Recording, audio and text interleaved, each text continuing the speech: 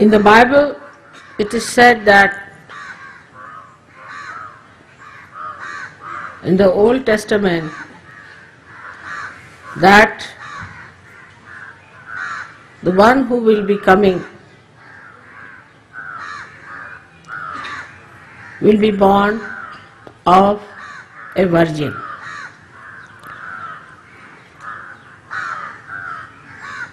And then the Jews would not accept Christ. So they said that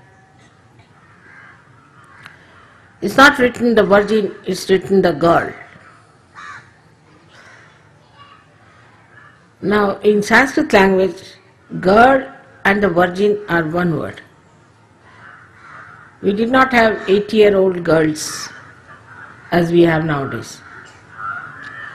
So the virginity of a woman meant that she was a girl who was not married as yet,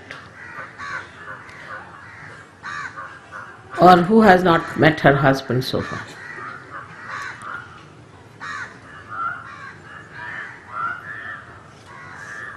That is the essence of purity, which was the power of the Guru principle.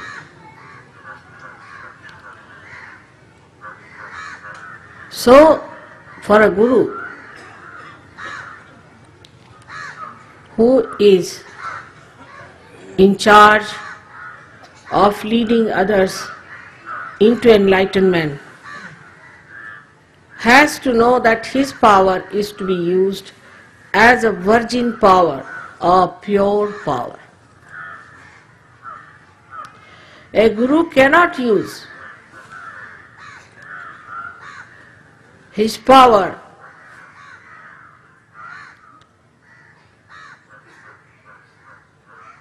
in a way an ordinary person can use it. So his relationship with his disciples, whether they are boys or girls, has to be absolutely pure. The purity should be of such a limit that a Guru should not accept anything from the disciples.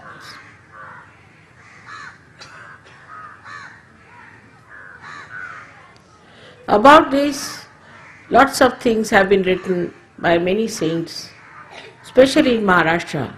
Also Kabir Dasa and Nanaka have clearly talked against the people who have relationship with their shishyas or disciples, either with greed or with lust. They have called them as Rakshasas. In the same way, the people who are today supposed to be the leaders, the Gurus, in Sahaja Yoga have to remember that their relationship with their disciples has to be of complete purity and virginity.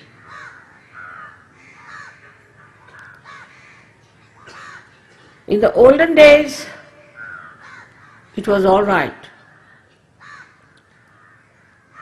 that people did not know about the punishments that can fall upon such a person who uses his power as a Guru for his own gratification.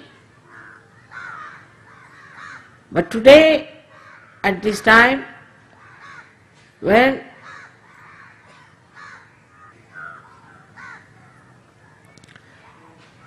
the punishment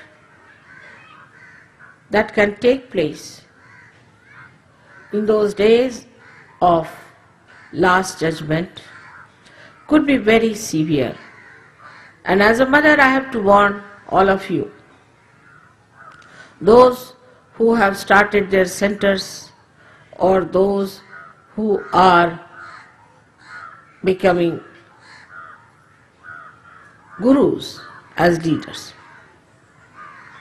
That you have to have a very detached mind and clear-cut understanding within yourself. You cannot mishandle money.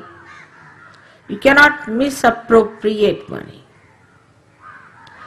You cannot use anything for your own purpose which belongs to the collective. Nor could you use anyone for the gratification of your lust. If you have any such weaknesses, it's better to get out of Sahaja Yoga for the time being and come back when you are better off. There is no place in Sahaja Yoga for impure people. Purity is to be worshipped out and out. As we say that in the West, they sin against the mother. People don't value their chastity, but in the East, especially in India, people don't know that they have to be absolutely honest as far as their money is concerned.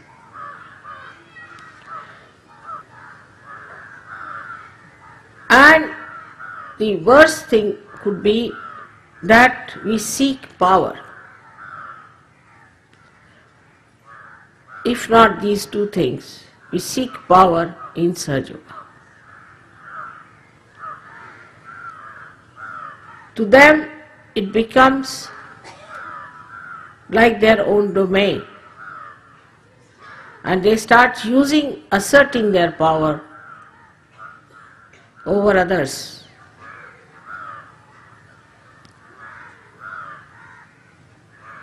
This cannot be possible. It will not work out. Those who will try to dominate others just for the satisfaction of their own ego will suffer a lot.